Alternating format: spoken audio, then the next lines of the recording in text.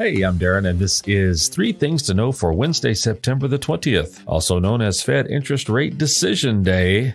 Google's AI chatbot will integrate into Gmail, Docs, Maps, YouTube, and more in the future. Called Bard Extensions, it will allow you to generate missions that pull info from parts of your Google account. Google promises it won't use your private data for its AI. Disney says it will nearly double up its investment in theme parks. The parks, particularly international, have been a bright spot while struggling with its streaming division.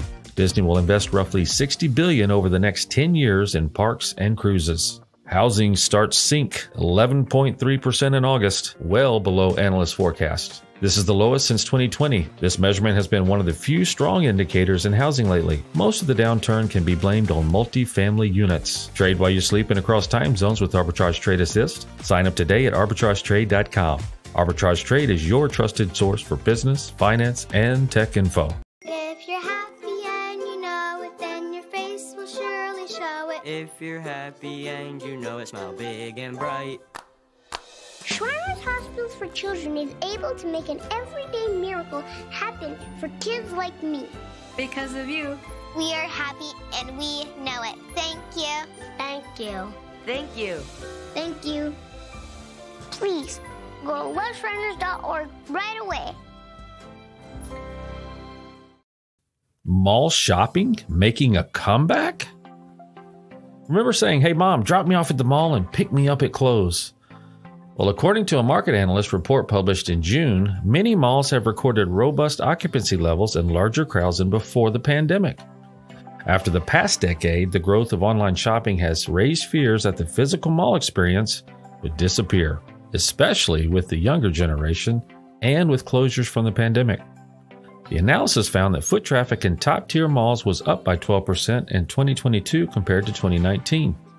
These top-tier centers tend to feature newer brands and luxury retailers. During the same time period, top-tier malls reported an annual growth rate of 5% with $7.5 billion in total revenue last year, while lower-tier malls lagged slightly behind in foot traffic and revenue.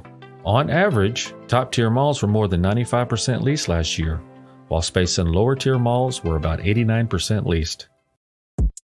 Why was I feeling depressed when I had so many reasons to be happy? Well, guess what?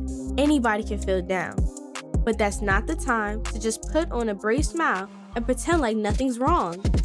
It's the time to share your feelings with your friends, your parent, your favorite teacher. In the meantime, there's a resource that helped me get back on track.